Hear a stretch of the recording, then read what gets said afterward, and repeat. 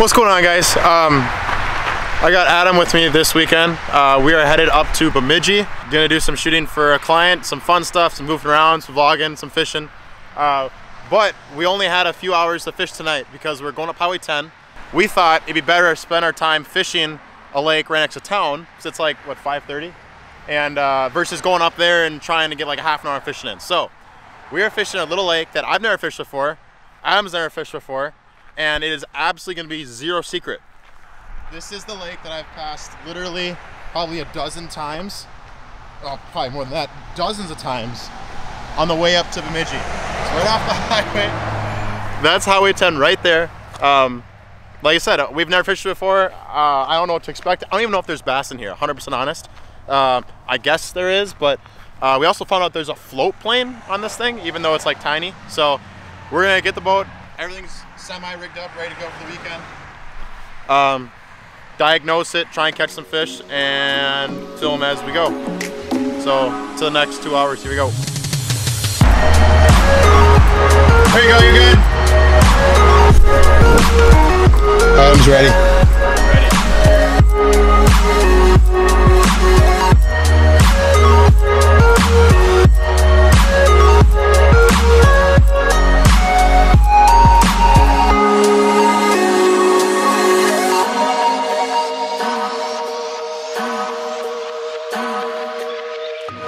5 update for you. We just got done fishing the first like little section of bank, so to speak, or a little section. Just had a little bite underneath the dock, but there isn't a whole lot here. I don't know if you can turn the camera on and really look or see. Let me dip it in the water.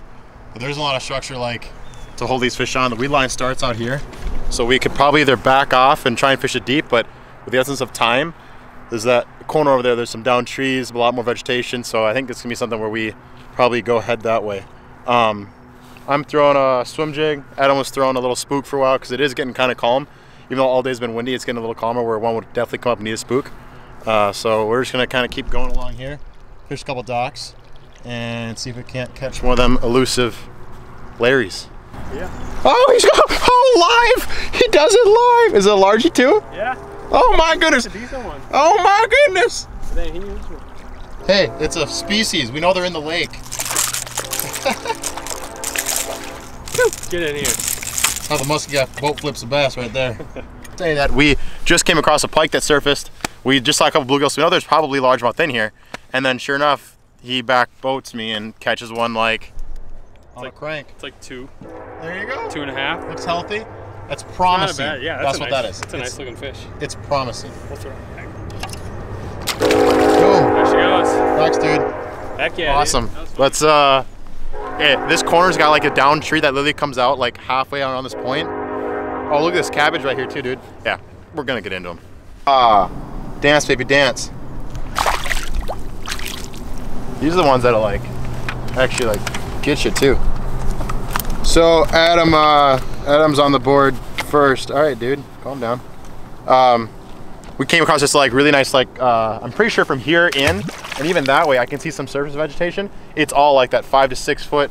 There's some kind of, I don't know if it's coontail, it's not foil, it's not cabbage, so I don't know what really it is, but this whole thing is a flat. So I think we could sit here for a while and make our lanes and freaking catch some fish. So that's what we're gonna do. And there's a down tree over there that looks like something out of the Holy Grail. So Lego. This dude's like straight up just catch him on the back of the boat. Oh, okay. About the same size. Nice. On the crankbait rod again. He's smaller, dude. Is he smaller? Oh yeah, he is a little smaller. Yeah.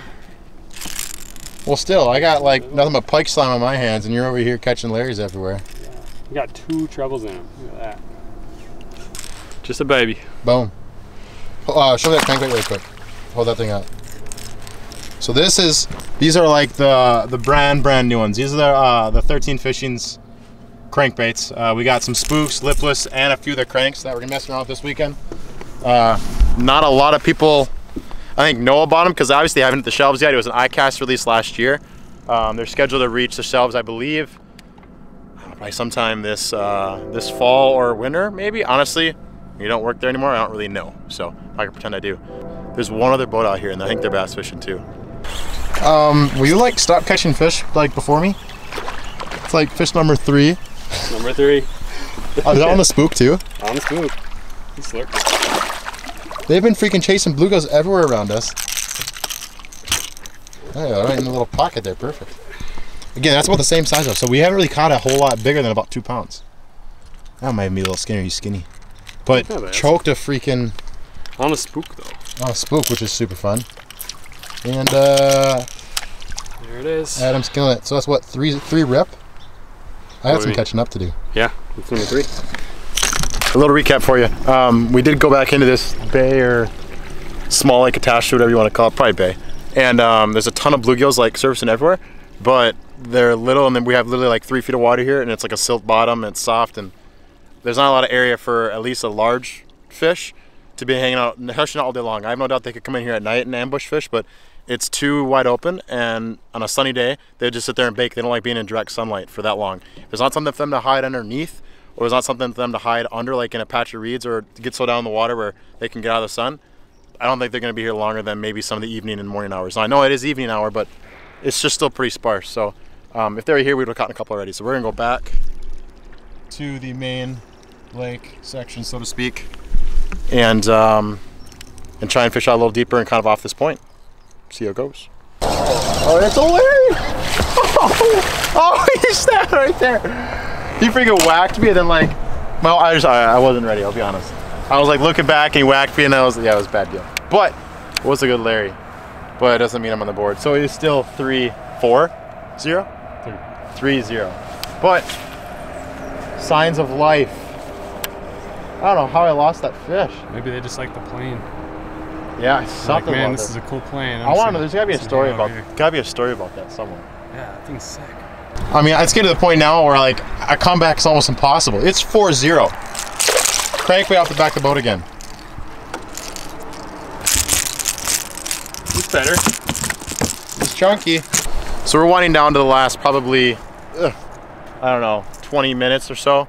Adam's got numero quattro. It's a good fish. I mean, they're not big, but they're healthy. Hey, for a lake where we didn't really know there was even going to be fish in here, well, I should say Adam's capitalizing on it.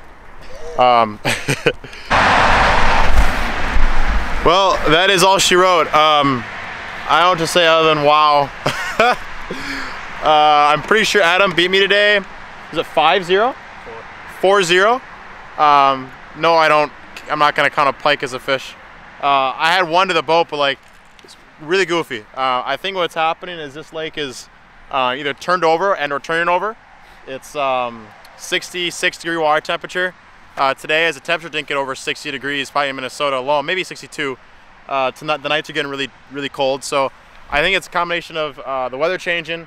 Obviously, we don't know this lake. It seems like pretty much a big circle.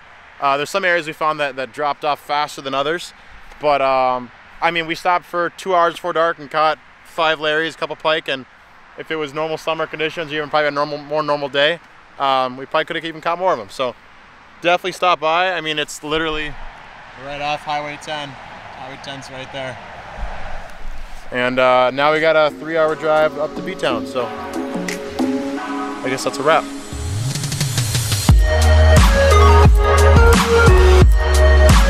be right back.